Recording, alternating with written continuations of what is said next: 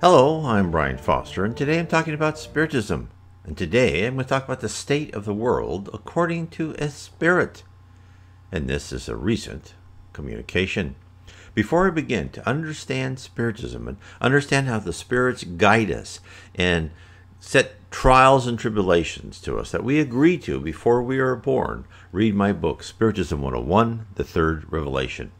You can get it, of course, in PDF, which you can download for free on my website, nwspiritism.com, or you can have it in Kindle, paperback, or in Audible format. In the introduction to the book, On the Way to a World of Regeneration, the spirit Manoel Philomeno De Miranda plainly tells us the current state of our planet.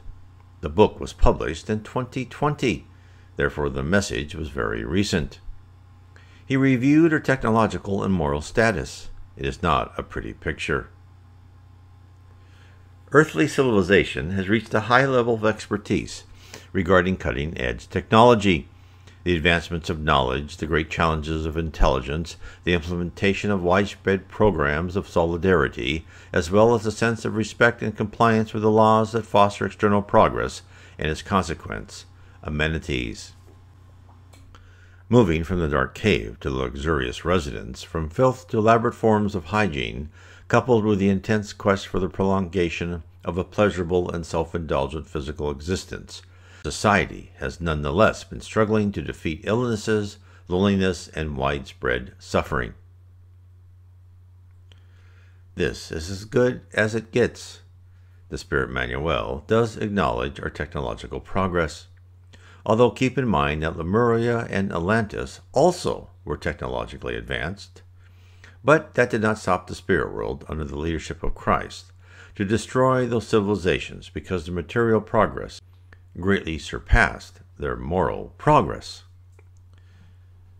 Manuel also points out that we do try and follow customs that promote the education and well-being of our population, as well as advances in medicine and caring for the less fortunate. This may be the key as to why the spirit realm has hope for our progress. But next comes the bitter truth. The toil to enjoy worldly comforts often leads to tormenting egotistical abuses of power, indifference to existing suffering, and disrespect for the duties imposed by life to all human beings. Daring feats multiply, extreme opulence reaches unimaginable levels. The extravagances of the affluent recall the revelries in Venice, where after the grand dinners the partiers tossed the pricey utensils into the muddy waters. The rich had fun seeing the poor throwing themselves madly into the brownish lagoon to recover crockery and cutlery, as well as other objects of silver and gold that adorned the lavish tables, while the flowing of wine, fueling the revelers' madness, held the practice of these aberrations. Nowadays, thanks to the treasured resource of virtual communications and air travel that reduces physical distances, the Earth has become a global village, giving way to increasingly demanding interactions and greedy behaviors. The desire for supremacy in politics and society and the economy, unfortunately, has enabled callous and dishonest conducts, pushing the growing hopeless masses towards absolute misery. Normally ignored when they are shown or mentioned in the media, it is with disrespect or on account of the absurdities they must endure, the crimes perpetrated on their claims for mercy and justice under the plight of the superlative suffering. This has been the world of follies and the apparent glories of culture and civilization, in which the rates of death through hunger, neglect, disease, and now the pandemic frightens anyone with a normal emotional response.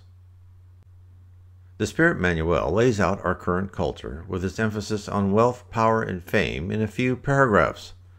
He speaks the bare truth about our elite class and its effect upon the upward striving mass among the non- and semi-affluent. Caught up in a mad dash for fame and power, they camouflage their conduct by the use of sophistries such as relative morality and belief in the absolute goodness of the state, knowing full well that they are the state and can use any example of abhorrent practices by other times and cultures to justify their own. As St. Augustine wrote about the rich of the late Roman Empire, they exist only to exalt themselves and crush anyone who opposes their excesses. Our paragons of education and so-called culture are no different. Illustrating their lack of discernment, they assign a value of millions of dollars to a painting that is a white blank canvas. Only walk through any modern art museum in the world, and the lack of creativity and genius is all too apparent. Instead, it is propped up with words and symbols that serve to persuade the gullible and the empty-headed classes that such is art. Whether the stock markets of the world go up or down or sideways, the super-rich become wealthier, and as their capital grows, so does their hold over politicians, media, and educational institutions. And as their control grows over the key levers of society, so does their urge to enact a tyranny of censorship, groupthink, and fear to keep the lower classes at bay. These ultra-powerful do not require a comfortable middle class full of earnest men and women. No. They only need a few pennies per click for millions and billions of impoverished souls. Hence, they conspire to rig society and the economy so that they always come out on top, and those underneath lose.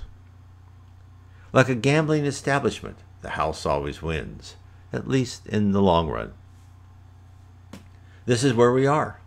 The human race has the potential to ascend and to bring the entire planet with them. But first, the influence of the powerful cabal must be dismantled. Before we, as a collective, can progress, we must rediscover spirituality, morality, and love, and replace those who deem themselves irreplaceable with men and women of compassion, generosity, and wisdom, who would exercise their given power for the benefit of all, not to provide free lunches, but to provide opportunity to strive for excellence and success, spirituality and fraternity, and compassion and love. Learn what type of government the spirit world prefers. Read The 1,000-Year March Toward a Just Society. God bless.